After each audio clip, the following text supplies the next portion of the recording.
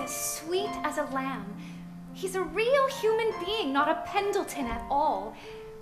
With a sweet dark face and the funniest underneath smile that never quite comes through but just wrinkles up the corner of his mouth.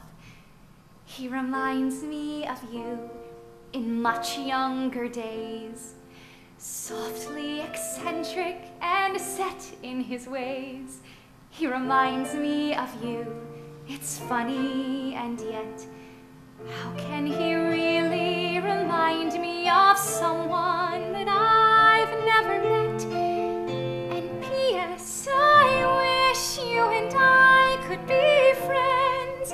Wouldn't that be a lovely surprise?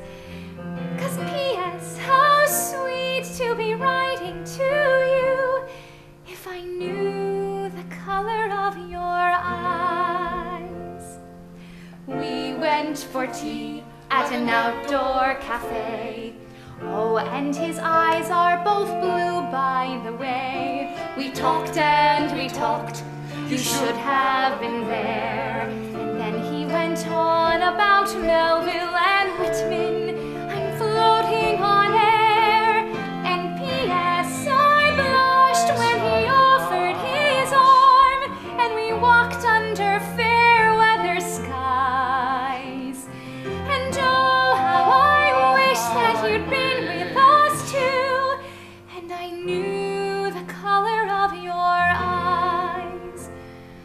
He made it seem like I'd known him from long ago, laughed at my jokes, though they scarcely seemed apropos. I'm feeling more like a girl and less like a child. Suddenly I'm all grown up. Oh, what a man I'll never forget. But really the only man I've ever met. Then he took the train, and I heaved a sigh, and Julia got angry, 'cause he left without even saying goodbye.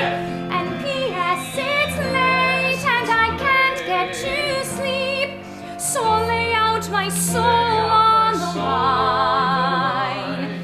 What do I care if there's blue in his eyes, if someday